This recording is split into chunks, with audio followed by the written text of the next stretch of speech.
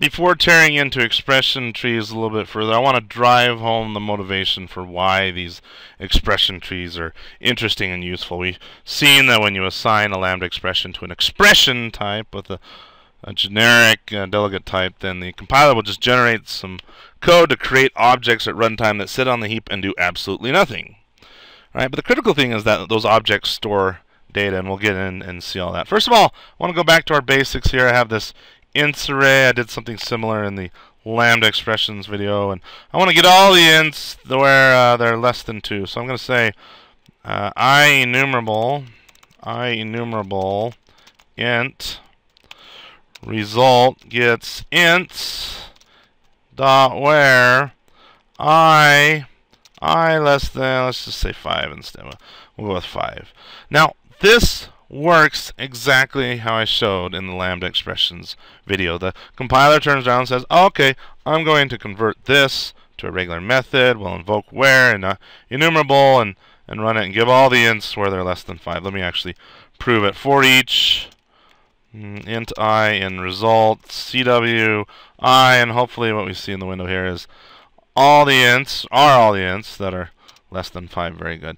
Now remember, with extension methods, that the array type does not have a where on it. Okay, so then the compiler looks for an extension method that appropriately matches, and if I hit F12 on this, we'll actually jump to it, and we see this where extension method embedded with several extension methods. We got union, zip, toLookup, toDictionary, scroll up, sum, add up all the values, single, select min. We've seen all these, min, max, that kind of thing. Let me go to the top. If you remember, what's the name of this class that is a static class, and its only purpose in life is to supply extension methods, extension method. Its name is IEnumerable. Okay, hopefully that's a nice refresher. Let me come back here and rewrite this code exactly how the compiler would do it. I'm going to Control X the source and say enumerable, call the static method, paste the source as the first argument into the method, and there we go. So that's exactly what the compiler does. And let me run this, and you see, oh, we get the same result. Very cool. Well, there's another class a lot like IEnumerable that has a bunch of extension methods. In fact, their names are identical to the IEnumerable class. Okay, all these link methods that we could use. The class I'm talking about is Queryable. Let me just Queryable, and I can say dot where, just like we did with IEnumerable. I can say dot sum. We saw that in IEnumerable. I can say dot any of these. Let's do order by and all the other stuff. So what is the purpose of this Queryable thing?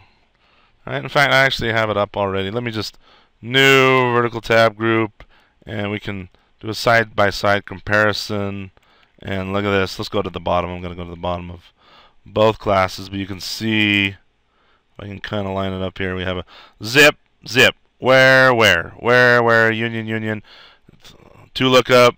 Don't look like we have a toLookup over here, but for the most part, they're very much the same. So why do we have this Queryable thing? All right, let me show you. I'm going to scroll to the right here. Notice the IEnumerable extension methods, they take IEnumerable as the source. Okay, but the Queryable extension methods, they take this IQueryable thing. If we go look at IQueryable, I'm going to hit F12 on that, and look at that. It's an interface with nothing in it. Okay? But it implements IEnumerable and all these other non-generic interfaces. That's kind of besides the point. I just want the fact that something implements IQueryable is enough info for the compiler. Let's look a little bit further at this Queryable thing. So the first argument type is an IQueryable, which is analogous to an IEnumerable. And then if I go further right here, oh, look what I see. Look what I see. Do you see it? Let's just look at, we'll look at these bottom two. The bottom two here in enumerable, they take func, which is delegates, which are delegates, or func is a delegate. Func is a delegate. Thus, when I use the IEnumerable methods, when my link statements resolve to the IEnumerable extension methods, then my lambda expressions get passed to delegates, meaning the compiler will simply translate my delegates to code. I mean my lambda expressions to normal code. Okay, as we saw in the lambda expressions video. But Queryable, on the other hand, instead of saying func, it says expression of func. And we saw in, I believe it was like the second video in this playlist, that expression of func, the compiler will convert our lambda expressions into code that'll generate objects at runtime, into objects, into those dumb data objects that store the information about the lambda expression. No code is generated.